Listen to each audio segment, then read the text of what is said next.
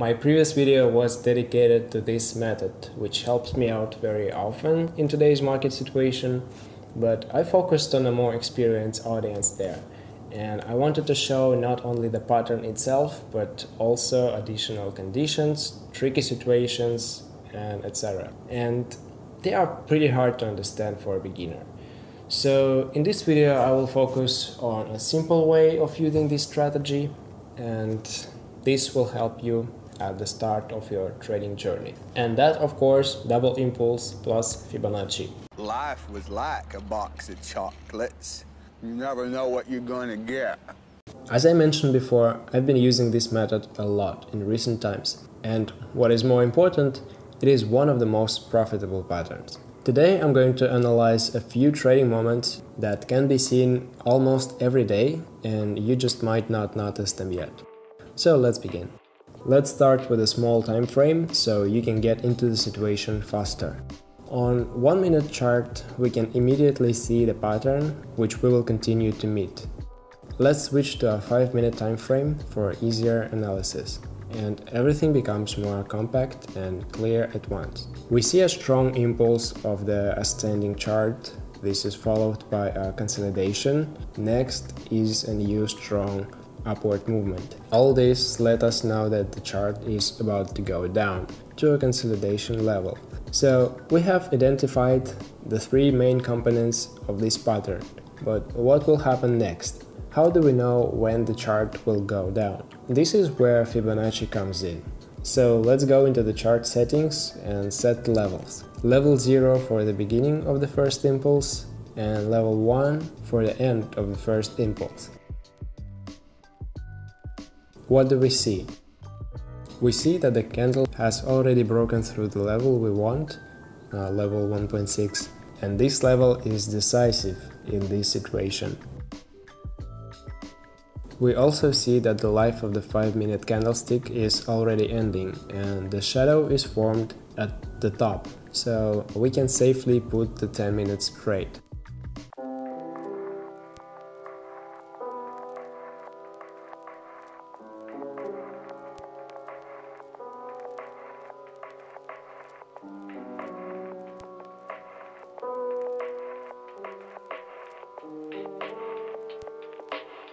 By the way, look how the chart is testing 1.6 level, which only confirms that we found the level correctly. So our goal is to go back to the consolidation level.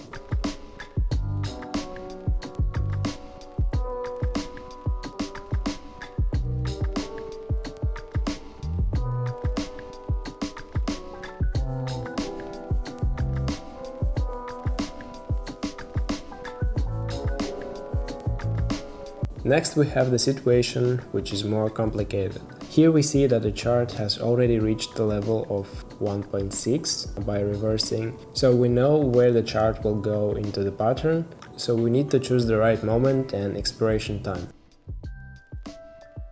In a typical situation, when the chart has just started to move down, with a 5-minute time frame, I would put in at 15 minutes. Since it is already halfway to the consolidation zone, we wait for it to rise to the resistance level.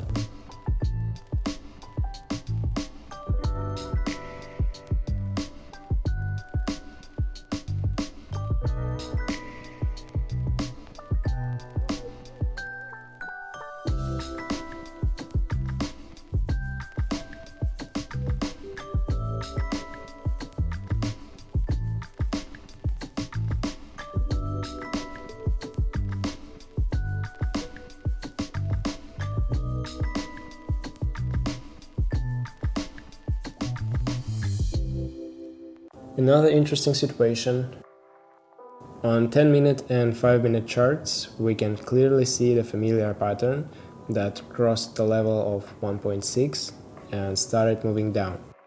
The chart has moved downwards too strongly, so here, as in the previous case, we'll wait for the slight correction and come back up, taking our time.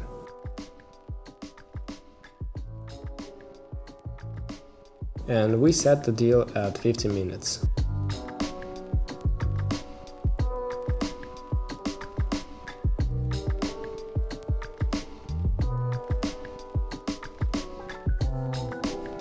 So look how the chart tests and each Fibonacci level, which confirms the correctness of the construction of our graphical tool.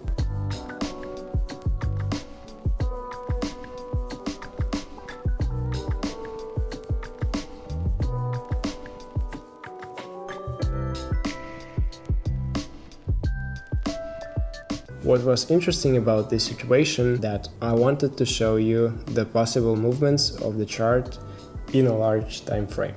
Since the market moves from level to level, we see how the candlestick got to the support level and went up to the resistance level.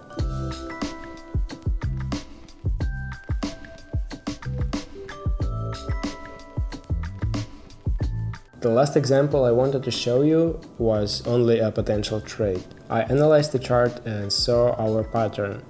A strong downward impulse, then a consolidation.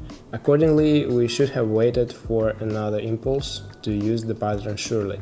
But this situation shows that there is no need to rush and open a trade too early.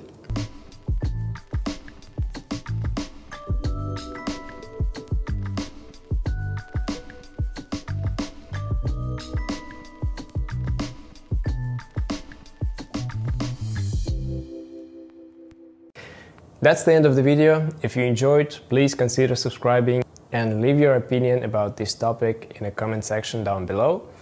And see you guys very soon. Later.